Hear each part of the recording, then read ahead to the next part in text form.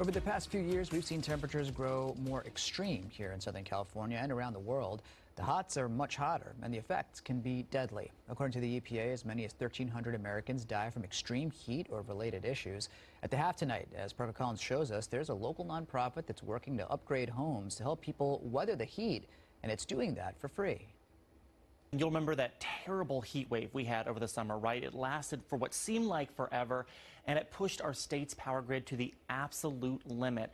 And now we're experiencing some very chilly overnights and mornings. Well, certain homes were not built with these new highs and lows in mind, and making the adequate preparations can be very expensive.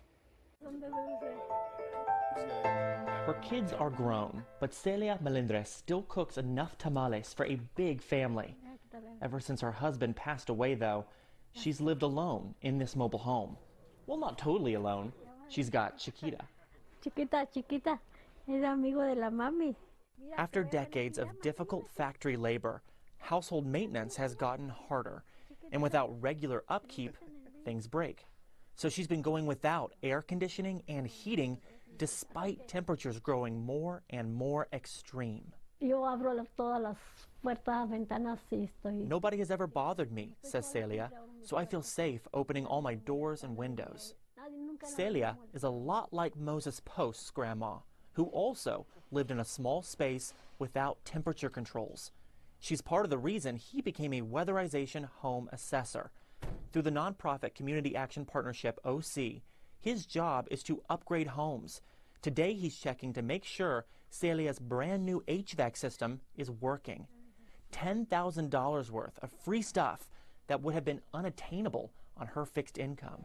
There is some stigma to it, especially in areas that seem like they would be better off.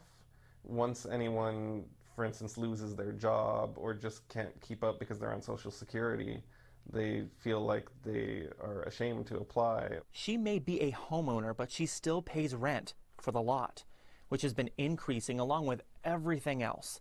Utility bills are something CEO Gregory Scott says capoc can help with. I also know what it's like for my mom to make a decision on how much heat we can use. I know it's like for her to choose between paying utility bills or, paying for food. Celia is used to doing things for herself, from cooking to even sewing her own curtains. But she's glad she asked for help this time. Estoy feliz. I am really happy with the heater, the air conditioning, and now more with the refrigerator because I'm able to use it. Because not only is she safer and more comfortable at home, she also has somewhere to put the leftovers, her new refrigerator.